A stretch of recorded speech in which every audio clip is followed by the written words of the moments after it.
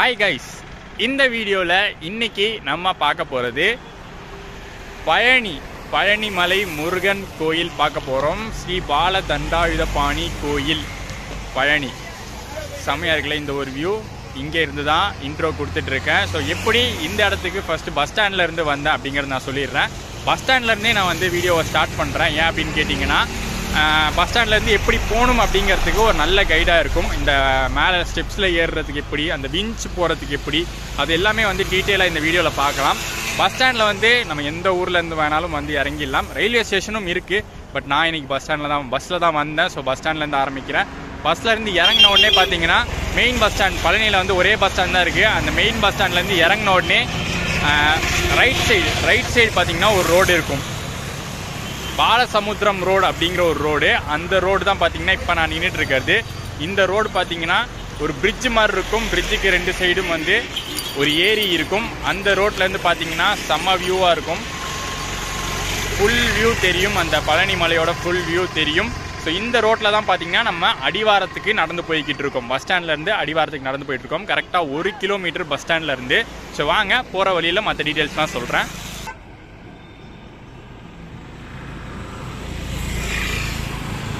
ரொம்ப நாள் ஆச்சு பழனி மலை கோயிலுக்கு போய். லாஸ்ட் டைம் நான் வந்தப்போ கூட அப்படியே பழனியிலேருந்து டேரெக்டாக கொடைக்கானல் போயிட்டேன். கோயிலுக்கு போக முடியல. பட் இந்த வாட்டி வந்து கரெக்டாக பிளான் பண்ணி வந்துட்டேன். கோயிலுக்கு போய் சாமியை பார்த்துட்டு தான் கிளம்புறோம்.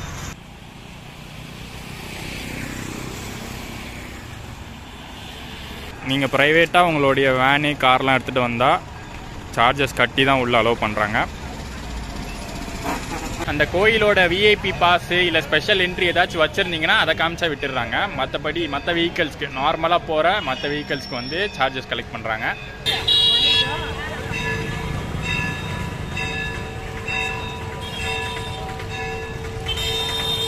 நம்ம பஸ் ஸ்டாண்ட்லேருந்தே நடந்து வர பாதையிலே பார்த்தீங்கன்னா லெஃப்ட் சைடு இந்த முடி காணிக்கை செலுத்தும் இடம் இருக்கும். இது வந்து பார்த்தீங்கன்னா கோயிலோட ஓன் மெயின்டெனன்ஸில் இருக்கிறது. இங்கே வந்து அந்த முடி காணிக்கை செலுத்துறதுக்கு எந்த ஒரு சார்ஜஸும் இல்லை. அங்கேயே பார்த்தீங்கன்னா கட்டணம் இல்லை, டிக்கெட் ஃப்ரீன்னு போட்டிருக்கு. அண்ட் அதுக்கப்புறம் அது பக்கத்துலேயே பார்த்தீங்கன்னா சரவண பொய்கை இருக்குது. சரவண பொய்கையில் நீராடி அப்படின்னு ஒரு பாட்டு வரும்ல, நான் ஒழுங்காக பாட மாட்டேன். பட் அந்த பாட்டு பார்த்தீங்கன்னா சரவண பொய்கையை மென்ஷன் பண்ணும். அந்த சரவண பொய்கை அப்படிங்கிறது தீர்த்த கிணறு, பழனி சுவாமி கோயிலுடைய தீர்த்த கிணறு. அதுவும் இருக்கும்.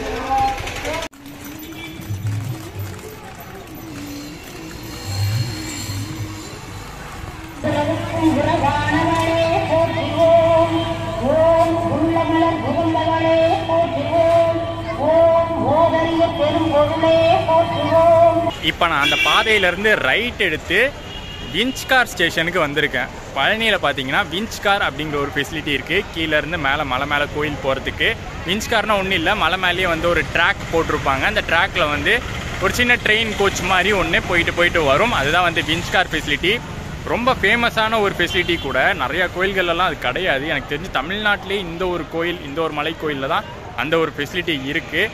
பட் நான் வந்து அதில் போகல. நான் வந்து மேலே நடந்து தான் போகிறேன். பட் நான் ஜஸ்ட் உங்களுக்கு காட்டலாம் அப்படிங்கிறதுக்காக தான் வந்தேன். எந்த ரீசனுக்கு நான் போகல அப்படின்னு பார்த்தீங்கன்னா பின்னாடி க்ரௌடை பாருங்களேன்.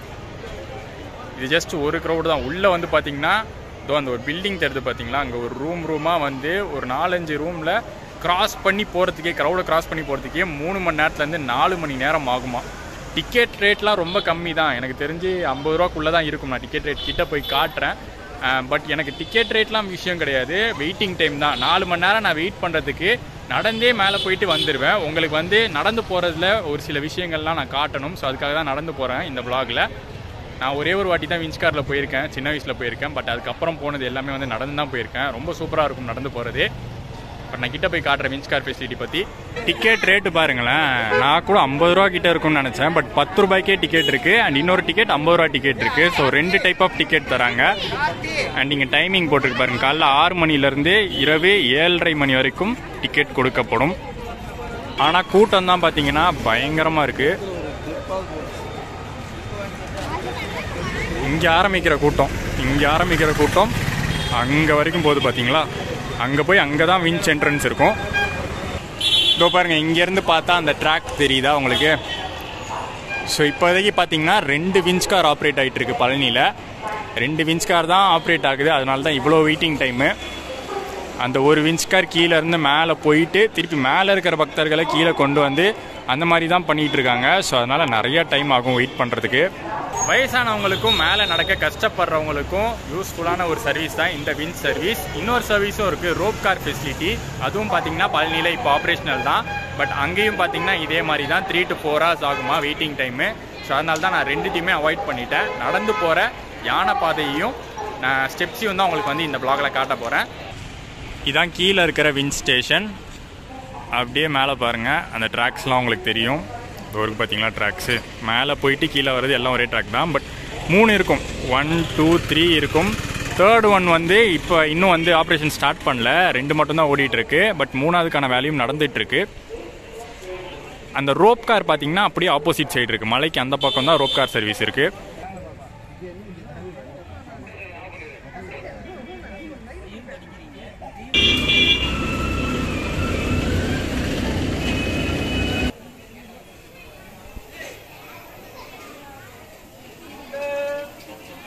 நீங்கள் ஏதாவது ஹெவி லக்கேஜ் கொண்டு வரீங்க, ஹெவியான பேக் பேக் கொண்டு வரீங்க அப்படின்னா கவலைப்பட தேவையில்லை. கீழே வந்து கிளாக் ரூம்ஸ் இருக்குது, பேக்கேஜ் கவுண்டர்ஸ் இருக்குது. நீங்கள் போய் வந்து உங்களுடைய பேக்கேஜஸை அந்த கவுண்டர் லாக்குள்ளே வச்சுட்டு உங்களுக்கான கீ கொடுத்துருவாங்க. அதை எடுத்துகிட்டு நீங்கள் மேலே போயிட்டு வரலாம். 10 rupees தான் சார்ஜ் பண்ணுறாங்க. ஒரு லாக்கருக்கு 10 rupees சார்ஜ் பண்ணுறாங்க. நைட் 8 o'clock வரைக்கும் நீங்கள் வச்சுக்கலாம். நைட் 8க்குள்ளே வந்து எடுத்துடணும், அதுக்குள்ளே க்ளோஸ் பண்ணிடுவாங்க. இது வந்து கோவிலே நடத்துகிற ஒரு லாக்கர் சிஸ்டம். அதே மாதிரி உங்கள் செப்பல்ஸ் வச்சுக்கிறதுக்கு வந்து பார்த்தீங்கன்னா நம்ம ஏற போகிற இடத்துக்கு பக்கத்துலேயே வந்து செப்பல் கவுண்டர்ஸ் இருக்குது. அது வந்து ஃப்ரீ ஆஃப் சர்வீஸில் தான் வந்து நடத்துகிறாங்க.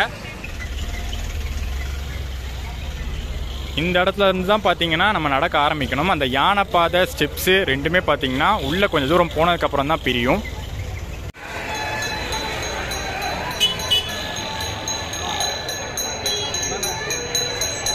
நடக்க ஆரம்பிக்கிற பாதைக்கு முன்னாடியே பார்த்தீங்கன்னா ஒரு சின்ன விநாயகர் கோயில் இருக்கும். எப்போவுமே அந்த விநாயகர் கோயிலை கும்பிட்டுட்டு நடக்க ஆரம்பிங்க.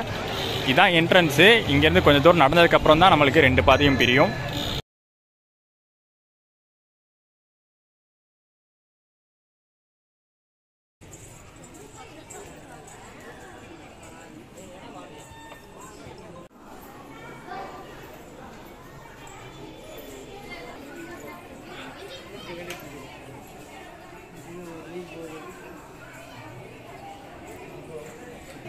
ஏறி கொஞ்சம் தூரம் தாண்டின உடனே பார்த்தீங்கன்னா அந்த ஒரு பிரிவு வரும். இப்படி நேராக போனீங்கன்னா படிகள் தெரியுதுல, மொத்தம் வந்து 600க்கும் மேலே படிகள் இருக்குது. அதுலேருந்து லெஃப்ட் எடுத்திங்கன்னா, அந்த பாதையிலேருந்து லெஃப்ட் எடுத்திங்கன்னா யானை பாதை. இதை ஏன் யானை பாதை அப்படின்னு சொல்கிறாங்கன்னு பார்த்தீங்கன்னா, கோயில் யானையை வந்து கீழே அந்த கோயில் குளத்தில் குளிக்க வச்சுட்டு இந்த வழியாக தான் மேலே கோயிலுக்கு வந்து கொண்டு போவாங்க. ஸோ அந்த யானை போகிற மாதிரி கொஞ்சம் பாதை அகலமாக, அங்கங்கே ஃப்ளாட்டாக, ரொம்ப ஸ்டெப்ஸ்லாம் இருக்காது. பார்த்தீங்கன்னா இப்படி தான் இருக்கும். ஒரு 3-4 ஸ்டெப் இருக்கும், அதுக்கப்புறம் கொஞ்சம் ஃப்ளாட்டாக இருக்கும், அதுக்கப்புறம் திருப்பி ஒரு 3-4 ஸ்டெப் இருக்கும், கொஞ்சம் ஃப்ளாட்டாக இருக்கும். ஸோ ஏறுறதுக்கும் கொஞ்சம் ஈஸியாக இருக்கும். அதனால் பார்த்திங்கன்னா நிறைய பேர் ஏறும்போது இந்த பாதையை தான் செலக்ட் பண்ணுவாங்க.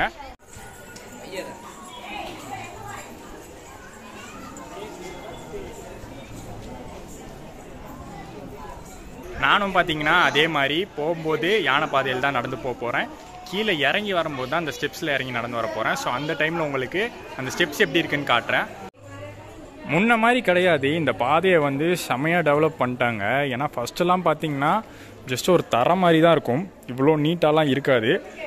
பட் நல்லா கல்லெலாம் பதிச்சு கொஞ்சம் நீட்டாக மெயின்டைன் பண்ணிட்டாங்க இந்த வாட்டி. அதோ பார்த்தீங்கன்னா அங்கே ஆரம்பித்தோம் நம்ம நடக்க ஸ்டார்ட் பண்ணது. கொஞ்சம் தூரம் மேலே வந்துட்டோம்.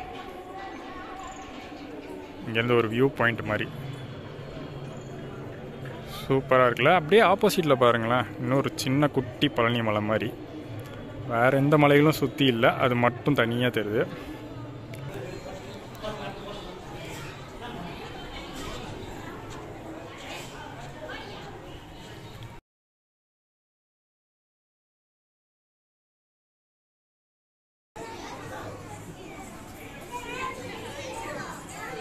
அங்கங்கே பார்த்தீங்கன்னா சீட்டிங்ஸ் போட்டு வச்சுருப்பாங்க. கல்லிலே பார்த்தீங்கன்னா உட்கார்ற இடம் போட்டு வச்சுருப்பாங்க. உட்காந்தே போகலாம். தண்ணி கண்டிப்பாக கையில் எடுத்துக்கோங்க. அங்கங்கே உட்காந்து தண்ணி குடிச்சு எனர்ஜி ஏற்றிக்கோங்க.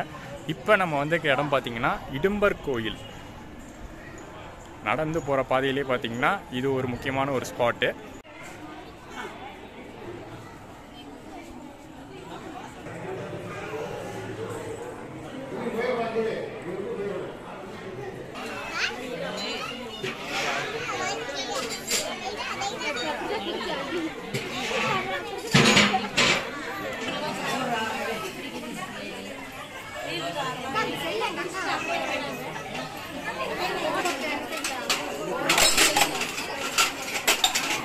சூப்பரில் ஒரு நல்ல விஷயம், கோயில் நிர்வாக சார்பாக நம்மளுக்கு வந்து நீர்மோர்லாம் தராங்க. நடந்து வர அந்த பக்தர்களுக்கு நீர்மோர்லாம் தராங்க. நானும் லைனில் நின்று குடிச்சிட்டு இப்போ கண்டினியூ பண்ணலாம் வாங்க. ஃபுல் பழனியோட வியூ செம்மையாக தெரியுதுல. இப்போ அங்கே தூரத்தில் ஒரு ரோடு தெரியுது, அந்த ஆர்ச் ரோடு ஞாபகம் இருக்கா? அங்கேருந்து இன்ட்ரோ கொடுத்துருந்தேன்.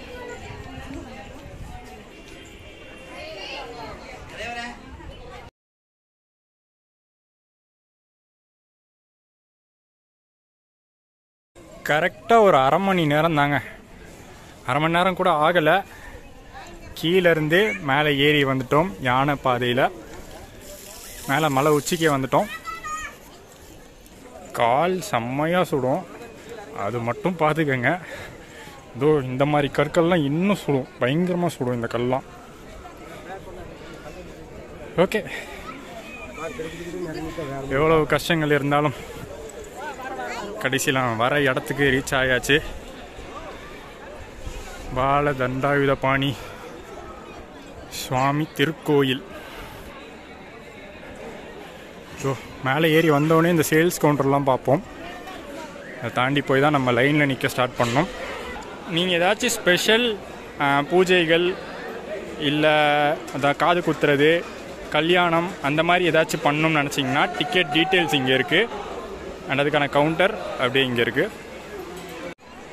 அங்கங்கே பார்த்தீங்கன்னா உங்களுக்கு ட்ரிங்கிங் வாட்டர் ஃபெசிலிட்டிஸும் சூப்பராக ப்ரொவைட் பண்ணியிருக்காங்க. சாமியை பார்க்க போகிறதுக்கு மொத்தம் பார்த்தீங்கன்னா 4 டிக்கெட் ஃபெசிலிட்டிஸ் இருக்குது, 4 கியூ இருக்குது. ஒன்று வந்து பார்த்தீங்கன்னா ஃப்ரீ தரிசனம், இன்னொன்று வந்து பார்த்தீங்கன்னா 10 rupees, 20 rupees, அதுக்கப்புறம் 100 rupees. இந்த மாதிரி சிஸ்டம் தான் ஃபாலோ பண்ணுறாங்க. கூட்டம் வந்து அவ்வளோவா இன்றைக்கி கிடையாது. இன்றைக்கி வந்து எந்த ஒரு ஸ்பெஷல் டேவும் கிடையாது, நார்மலான ஒரு வீக் டே தான். முருகனை பொறுத்த வரைக்கும் ஸ்பெஷல் டேனா எதை சொல்லுவாங்கன்னா இந்த மாதிரி தைப்பூச நாட்கள், அதுக்கப்புறம் வந்து பார்த்திங்கன்னா பங்குனி உத்திர நாட்கள், அதுக்கப்புறம் விசாகம்னு சொல்லுவாங்க, முருகர் பிறந்த நாள் அந்த விசாகம். இந்த மாதிரி நாட்கள்லாம் பயங்கர கூட்டமாக இருக்கும். அதை தவிர வாரத்தில் வந்து இந்த டியூஸ்டே ஃப்ரைடேலாம் பயங்கர கூட்டமாக இருக்கும். அண்ட் எப்பயாச்சும் லீவுனா சண்டே இல்லாட்டி ஏதாச்சும் பப்ளிக் ஹாலிடேஸ் அந்த மாதிரி டைமில் செம்ம ரஷ்ஷாக இருக்கும். பட் இன்றைக்கி ஒரு நார்மல் டே தான். பட் இதுவே பார்த்திங்கன்னா கொஞ்சம் கூட்டம் அதிகமாக தான் இருக்குது. நான் ரொம்ப கம்மின்னு சொல்ல மாட்டேன், பட் கூட்டம் ஓரளவுக்கு இருக்குது. காரணம் பார்த்திங்கன்னா இப்போ தான் ரீசெண்டாக தைப்பூசம்லாம் முடிஞ்சிருக்கு, நம்ம கும்பாபிஷேகம்லாம் முடிஞ்சிருக்கு. ஸோ கும்பாபிஷேகம்லாம் முடிஞ்சு கோயிலே பார்த்திங்கன்னா ஒரு புது பொலிவோடு இருக்குது. ஸோ அதனால் நிறைய பேர் பார்த்திங்கன்னா வராங்க பார்க்குறதுக்கு.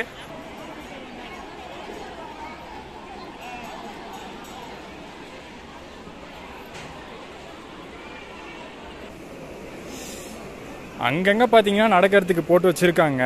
அங்கே நடந்தால் பார்த்தீங்கன்னா சூடு தெரியாது, ஆனால் எல்லா இடத்துலையும் இல்லை. கொஞ்சம் தூரத்துக்கு இருக்குது, அப்புறம் கொஞ்சம் தூரத்துக்கு இல்லை, அந்த மாதிரி தான் இருக்குது. நான் ரோப் கார் ஃபெசிலிட்டி பற்றி சொல்லியிருந்தேன்ல, அதுதான் இது. என்னடா கூட்டம்னு சொன்ன கூட்டமே காணோன்னு நினைக்காதீங்க. இப்போ வந்து லஞ்ச் டைம் 1:30 to 2:30 வந்து லஞ்ச் டைமு. ஸோ அந்த டைமில் வந்து ரோப் கார் ஆப்ரேட் பண்ண மாட்டாங்க. இந்த பழனி கோயிலில் இருக்கக்கூடிய இன்னொரு முக்கியமான ஒரு விஷயம், நாள் முழுவதும் அன்னதான திட்டம். அதாவது காலைல 8 மணிலேருந்து நைட்டு 10 மணி வரைக்கும் இங்கே வர பக்தர்கள் எல்லாருக்குமே பார்த்தீங்கன்னா அன்னதானம் கொடுக்குறாங்க. ஆனால் கூட்டம் பயங்கரமான கூட்டம். நான் வந்து இப்போ கீழே போய் இங்கே போய் சாப்பிடல, நான் கீழேயே சாப்பிட்டுட்டு வந்துட்டேன். அதோடு பார்த்திங்கன்னா நம்ம க்யூவில் நிற்க ஆரம்பிக்கிறது வேறு ஒரு பெரிய க்யூவாக இருக்கும். ஸோ அதனால தான் இங்கே சாப்பிட்றதுலாம் நான் ஸ்கிப் பண்ணிட்டேன். இதுதான் பார்த்தீங்கன்னா ஃப்ரீ தரிசனத்துக்கு போகிற வழி. ஸோ இங்கே பார்த்தீங்கன்னா இதெல்லாம் அன்னதானம் நடக்கிற இடம்.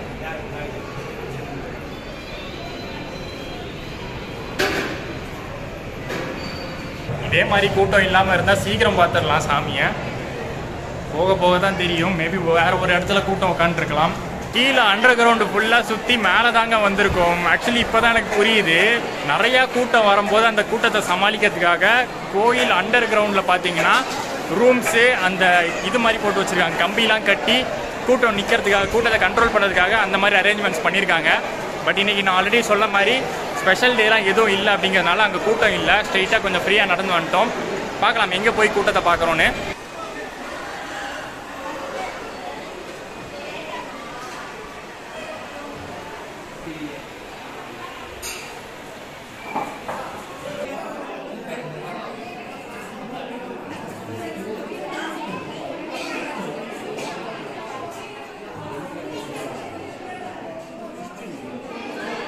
இதுக்கப்புறம் பார்த்தீங்கன்னா நான் உள்ள வீடியோ எடுக்க மாட்டேன். சாமி தரிசனம்லாம் முடிஞ்சதுக்கப்புறம் vlog கண்டினியூ பண்ணுறேன்.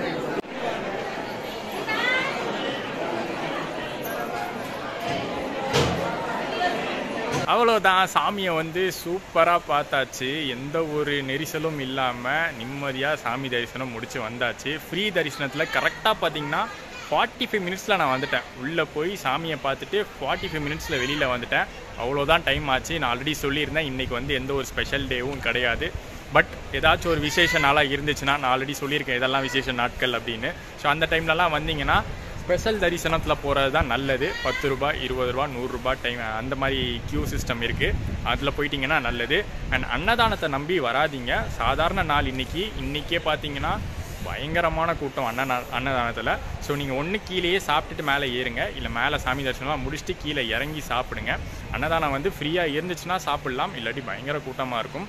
அண்ட் ஒரு முக்கியமான விஷயம், இந்த ஃப்ரீ தரிசனத்தில் போகும்போது லாஸ்ட்டாக சாமியை பார்க்குற இடத்துல வந்து பார்த்தீங்கன்னா பயங்கரமாக கூட்டம் ஆகிடுது. அது வரைக்கும் லைனில் போய்கிட்டு இருக்கோம். அந்த லைன் எல்லாமே சேர்ந்து ஒரே இடத்துல மிங்கிள் ஆகும்போது அங்கே மட்டும் ஒரு சின்ன தள்ளுமுள் ஆகுது. மற்றபடி 10, 20, 100லாம் பார்த்தீங்கன்னா லைனாக போயிட்டு இருக்கு. அது வந்து கொஞ்சம் கிட்ட பார்க்கலாம். இப்போ 100 ரூபாய் டோக்கன்லாம் வாங்கினீங்கன்னா கொஞ்சம் கிட்ட பார்க்கலாம் சாமியை. ஸோ அந்த மாதிரி தான் வந்து மெயின்டைன் பண்ணியிருக்காங்க. நான் ஏன் உள்ள வீடியோ எடுக்கலைன்னா, நான் வந்து உள்ள கோயிலுக்குள்ளே, முருகன் கோயிலுக்குள்ளே போன உடனே அது ஒரு தனி பக்தி, ஒரு தனி வைப் ஆகிடுவேன். ஸோ அதனால் வந்து vlog எடுக்கிற ஒரு மூட்லேயே இருக்க மாட்டேன். அண்ட் ஆல்சோ பார்த்தீங்கன்னா எந்த கோவிலாக இருந்தாலும் உள்ள சந்நிதியை வந்து காட்டுறது எனக்கு வந்து பர்சனலாக இன்ட்ரெஸ்ட் கிடையாது. அதை நான் ஆதரிக்கவும் மாட்டேன். ஸோ அதனால தான் உள்ளே எதுவும் வீடியோ எடுக்கலை. பட் இப்படி தான் இருந்துச்சு ப்ரொசீஜர். உள்ளே போனோம், அந்த 45 மினிட்ஸில் நான் வந்து பார்த்துட்டு வந்துட்டேன் பொது தரிசனத்தில்.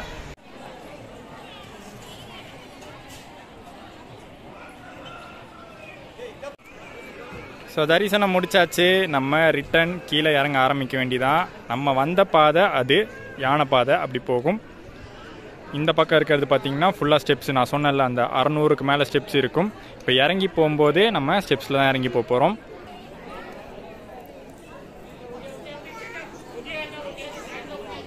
யானை பாதை பார்த்தீங்கன்னா கொஞ்சம் வளைஞ்சு இருக்கும். ஆனால் இந்த ஸ்டெப்ஸ் பார்த்தீங்கன்னா கொஞ்சம் ஸ்ட்ரெயிட்டாக மேலே ஏறுற மாதிரி இருக்கும்.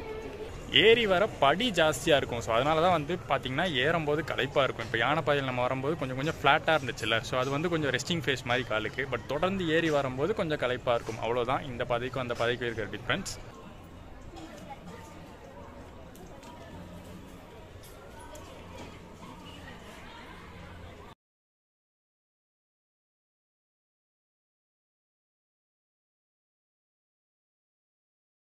இப்போ பார்த்தீங்கன்னா இந்த ஸ்ட்ரெச்செலாம் செம்ம ஸ்டீப்பாக கீழே இறங்குது. சரி, இறங்கும்போது ஓகே, ஏறும்போது கண்டிப்பாக கஷ்டமாக இருக்கும். இறங்கும்போதுமே பார்த்தீங்கன்னா உங்களுக்கு லைட்டாக கால் நடுக்கம்லாம் ஏற்படும். ஏன்னா மொத்த ஃபோர்ஸும் நம்ம காலில் கொடுக்கறதுனால யூஸ்வலாகவே நான் எல்லா ட்ரெக்கிங்லேயும் சொல்லுவேன், இறங்கும்போது கொஞ்சம் டஃப்பாக தான் இருக்கும். இது நல்ல விஷயம். இந்த மாதிரி நடுவில் கம்பி, சைடில் கம்பிலாம் போட்டால் இறங்குறவங்க ஏறுறவங்க பிடிச்சி ஏறுறதுக்கு வசதியாக இருக்கும். ஸோ பார்த்தீங்கன்னா அந்த ஜங்ஷனுக்கு வந்துட்டோம். போகும்போது ஒரு ஜங்ஷன் இருந்துச்சுல, இதோ அப்படி போனால் பார்த்தீங்கன்னா யானைப்பாதை. நம்ம அப்படியே ஸ்டெப்ஸில் இறங்கி வந்துட்டோம்.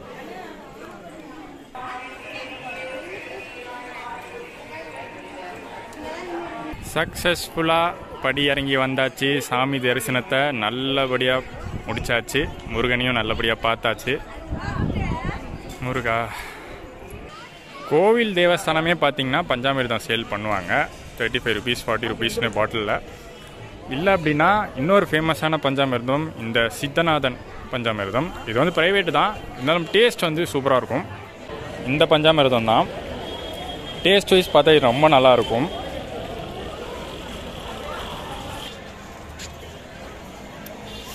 இந்த ஐஸ்லாம் சாப்பிட்டு எவ்வளோ நாளாச்சு. சின்ன வயசில் சாப்பிட்டது. மலையாடி வாரம் வந்த உடனே இறங்கின உடனே பார்த்தேன், வித்துட்டு இருந்தாங்க, உடனே வாங்கிட்டேன்.